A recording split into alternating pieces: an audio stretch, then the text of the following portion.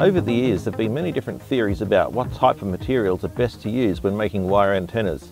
Some say you must use just plain copper, like this little dipole here, and others say you can get away with things like this galvanized clothesline wire. It's a little bit hard to say what's best, and it's quite subjective, but today we're going to try and put that to the test.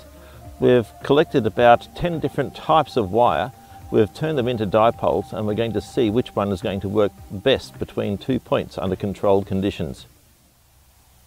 We've set up a transmitting station consisting of 2 plastic posts and a signal generator as a source, and we're going to do the experiments on the 15 metre band, because around about 21 meg the antennas aren't too long, and it made it a little bit easier to try out the different types of material.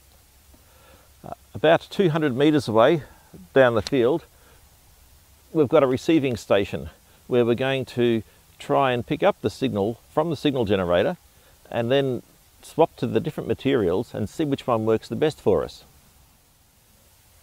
This is a little bit complicated because different materials are resonant on different parts of the band.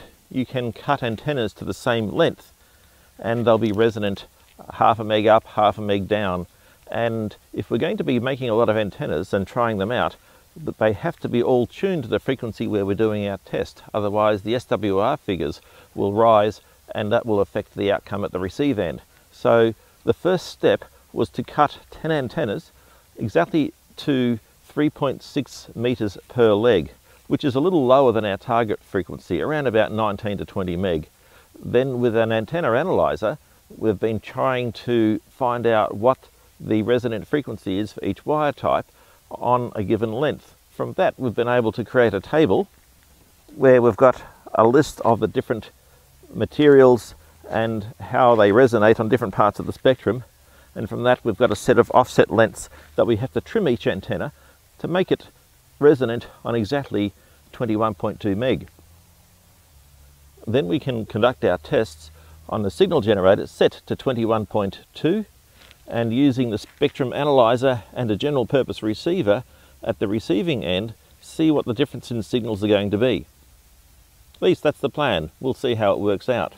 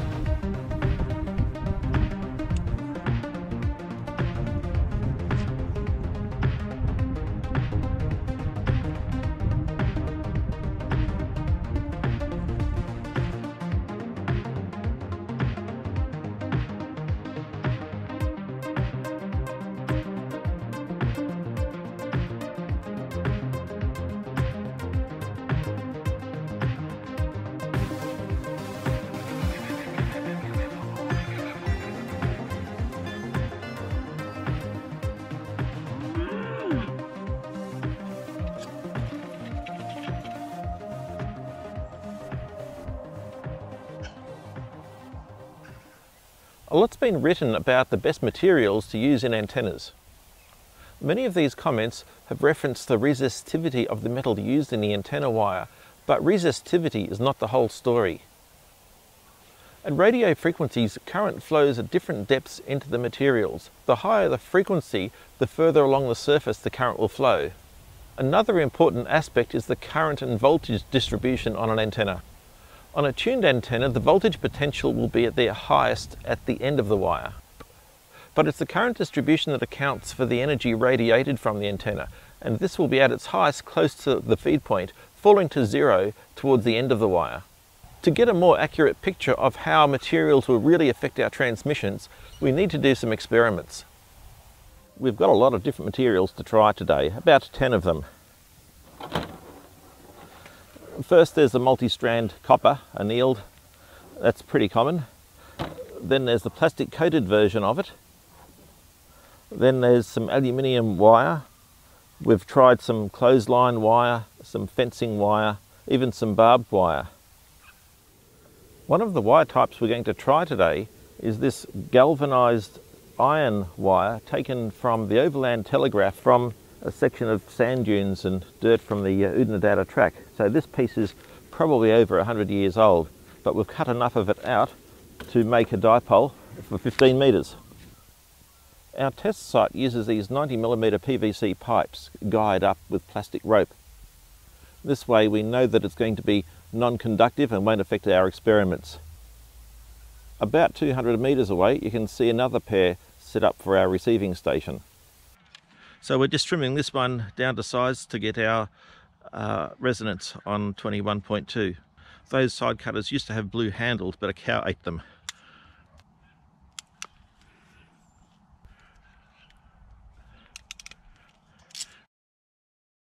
Alright, that's another one done. We've set the antennas up for a fast changeover with wing nuts on the ballon and a separate piece of supporting plastic which allows them to just swap over very quickly from antenna to antenna without disturbing anything else. Each of these antennas are now resonant on our test frequency, so the only thing that's changing when we're going from antenna to antenna is the material of the antenna. Everything else remains the same, and we'll be able to see very small changes on the screen of the receiver. This is antenna number 2, which was originally PVC coated copper, multi-strand, about 2.5 square mil, but we pulled the plastic insulation off this one, so it's just bare copper, and it did affect the resonant frequency when we did that. Okay, Chris, how's the copy? You should have a signal. I do. Minus 67, probably around about 0.7. That did register as a 2 dB reduction, which is not very much. I don't think you would notice it on most radios, which are 6 dB per S point. This is antenna number 3. It's 3mm aluminium wire with a fine coat of paint on it. It was bought from Bunnings for the purposes of shaping branches on bonsai trees, which is an interesting application. I never would have picked it, but that's where you can buy aluminium wire. It's actually quite good to work with. It's quite soft. It doesn't tangle as easy as some of the other wires. And it's got a black coating on it, just enough to reduce some corrosion. What sort of a reading did you get on this one? I'm a bit interested in this one because this is a completely different metal type. Over. Exactly the same as the previous, floating around minus 67 point something. Roger. I'm seeing 21.220. A nice dip. SWR of 1.6 to 1. And impedance is a little bit hard to see. I think it's 68 or 70. So yeah, that's quite good. And the antenna trimming that we've done has put us right in the middle of the dip. So that's excellent. Very good. Onward. Roger. I should really have a bottle of, I don't know, a nice Italian red wine down here, I think. Number 4 will be the barbed wire. We might see a bit of a contrast with this one. Barbed wire is essentially high tensile steel with a zinc coating. It's probably no different to regular fencing wire, but becomes relevant on a test here just in case someone has visions of being able to tune up a section of intact fencing. Okay, this one's ready to hoist up. That's the barbed wire done. I'm glad we've done with this one. I never want to use it again. I'd sooner trim the claws on an angry cat. This is clothesline wire, 7 strand, steel galvanised with a couple of lugs on it. Same as the others, it's been cut to be resonant on our working frequency. Let's see what it does for signal at the receive end. These PVC posts are all 6 metre lengths, which is about as much as you can comfortably cart on the roof of a car. And they're inexpensive, they're under $20 a piece. So if you want to do it, a trial or even a temporary mast. It's not too bad a way to go. When we did our Rompic antenna at Antennapalooza, we stacked a pair of these posts guyed at 2 levels, which is okay as long as the winds are under 80 or 90 kilometres an hour. Unfortunately, we had 90 km/h winds, which shattered some of the posts. That's okay because we recycled the Rompic posts into an alpaca. Right, test number 5, clothesline wire. My guess is that it's not going to be too different to the last one, which was the barbed wire. 68. So far, the range has been between 67 and 69. Dipole number 7 is this fine stainless steel winch cable. It's only 4mm, it's very flexible, it's easy to work with, and a lot of this sort of product does get used for commercial wire antennas. So let's see how it performs. Very good, I'm in position. Hopefully you're getting a reading about now. I'm betting it hasn't changed very much, over. No, look, it might be closer to 69 than 68. Copy that. Okay, number 8 is the PVC coated tie wire, the garden wire. And this is also featured in a few different designs I've seen in magazine articles. This tie wire is green, plastic coated and galvanised underneath. Fairly commonly used for tying up things in the garden, but does also get used for wire projects. It's an inexpensive thing to get from a hardware store. Let's see how it goes. 68.3. Yeah, not very much in it, is there? This wire is a little bit hard to see. It's welding wire for a MIG welder, 0.9mm in diameter, copper coated. When I did my tests on the antenna analyzer, this one came up with a reasonably high impedance and high SWR, even though it was resonant. So I think it might perform poorly, but let's try and find out. This MIG welding wire showed up on the analyzer as being 116 ohms and with a slightly higher SWR. So it might be telling the story with this test. Over to you. Indeed it is, at minus 71. Oh, so you're seeing quite a significant drop on that one, are you? 4 dB compared to the strongest.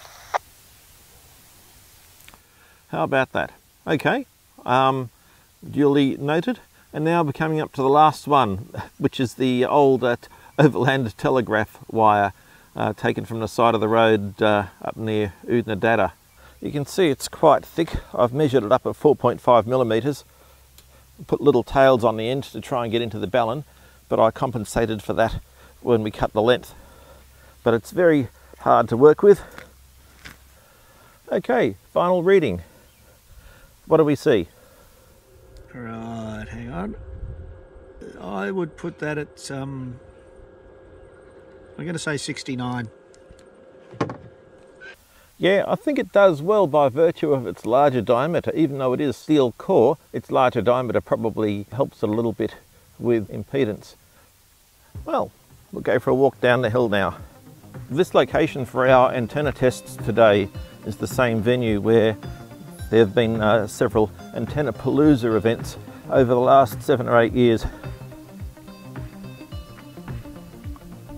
The receive station is pretty much the same setup, except that we put up a shade just to make things a bit easier to see the screen. We'll look at the data when you've passed on the notes, but from what I've been hearing over the air, it looks like there's very little variation between the wire types. I look a maximum of about 4 dB. Yeah. It's quite surprising. I was expecting a greater variation. So was I, and I don't think that we could do the experiment and get any finer control than what we've got here, because on an S meter it would be hard to see those changes at all. Oh, that's right. At 6 dB per S point, we'd be hardly seeing any variation on most bar graphs. So most of them were 2 dB. So, yeah. For the most part, negligible in practice. So that also tells us that it's probably the physical considerations which are the most important parts of wire antennas. That is it going to stay up in the air? Is it going to rust? Can it withstand the strong winds and so forth? If it can do that, then it's probably worth using. That's right. An antenna high, in the clear, and well maintained. Yep, and that's about what we've got to do. Okay, well we'll wrap that up and go from there. Perfect.